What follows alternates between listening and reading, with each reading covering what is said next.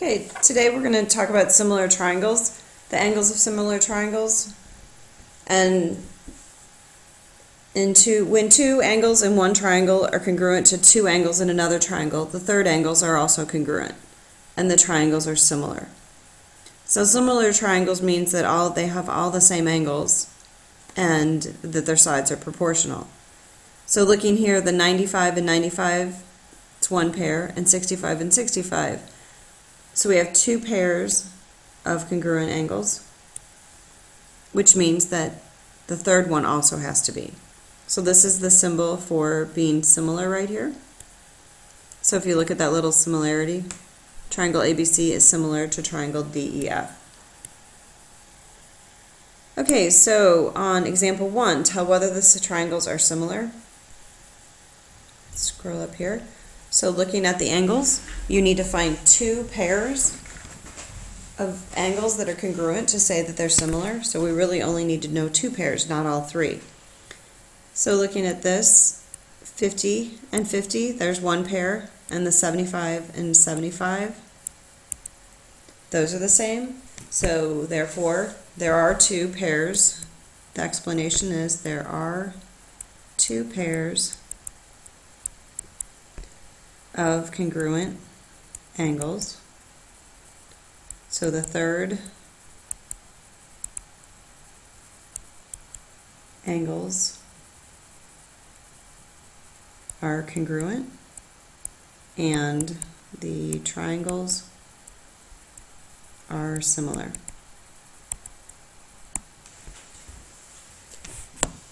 Okay, looking over here to B. So this time, okay, we see 63 and 63, those match up. But so y has to be 54, or we'd have to say that x is 63. And so how do we figure that out? So we know that each of those triangles, they have to add up to 180. So pick one of them and just start working it out. So we either do x plus 63 plus 63. X plus 63 plus 64. I had to pause there for a minute, so let me look again. Let's just look at this triangle. I'm going to pick this triangle to solve. Y plus 63 plus 63 equals 180. So I combine like terms. There's my equality sign. Y plus 126 equals 180. I subtract 126 from both sides. Gone. Y equals, you should come up with 54 degrees. So if I go back up here to y and I put in a 54, does this 54 match up? Do we have two pairs now? Yes. So therefore these triangles are similar. So my explanation would be,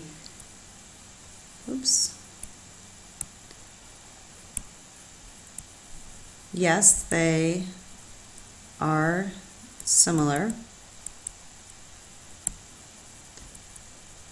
because they have two pairs of congruent angles. Okay, going to C. So now I need two pairs. If I can tell that two pairs of the angles are congruent, then I know that the two triangles are similar. So what do you know? So start with what you know. Well, I'm going to go ahead and fill this in as 90. Ooh, I'm not sure what happened just there. It looks kind of funny. And this one is 90. So that's one pair. That's good. So now I need to figure out, is x equal to 38 or y equal 42? So I'm just going to start with this first triangle right here and write my statement x plus 42 plus 90 equals 180, because I'm trying to figure out what that missing angle x is right there. Combine like terms. X plus 132 equals 180. Subtract 132. And x should come out to be 48 degrees. Is that what I wanted? If I plug that in here, 48 degrees, well then that's not going to work because I don't have two pairs, because 42 or 48 doesn't line up here. So therefore the triangles are not similar.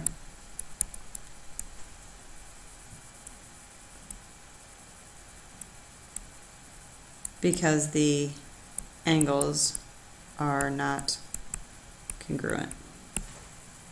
Okay, move on to the next page. You'll see on your own. Go ahead and fill those in, figure those out, whether they're similar or not similar, and give me some kind of explanation. And then move on down to, there's one more problem here. So let's look at this. What uses similar figures to find a missing measure when it's difficult to find directly? Well, if it's hard to measure something directly, we can use indirect measurement. So this is indirect.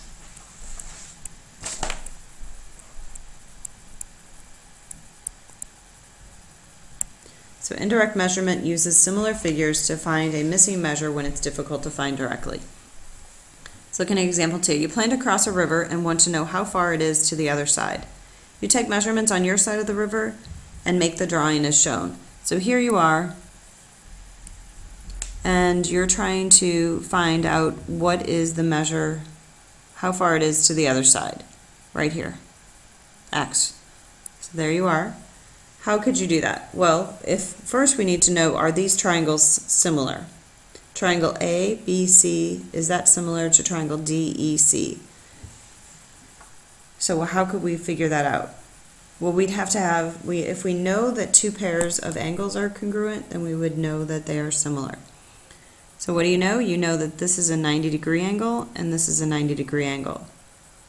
So you know that angle B and angle B is congruent to angle E.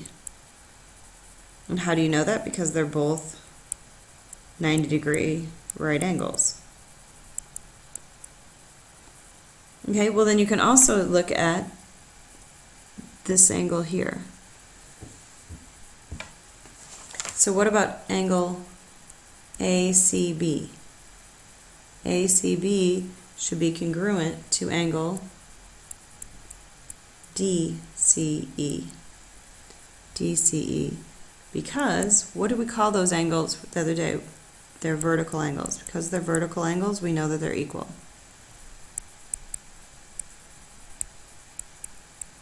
Are congruent. Okay, so therefore, if you have two pairs, then if you have two pairs of angles that are congruent, then we know that the triangles are similar.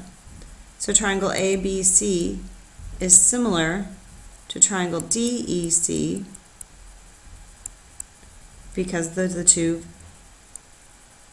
they have two pairs of congruent angles.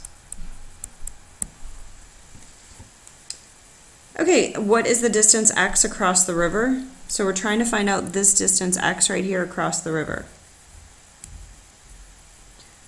So what does this information give us? Well, we would know that these are proportional then. In similar triangles, the angle measurements are congruent. The sides are similar. The sides are proportional, I mean.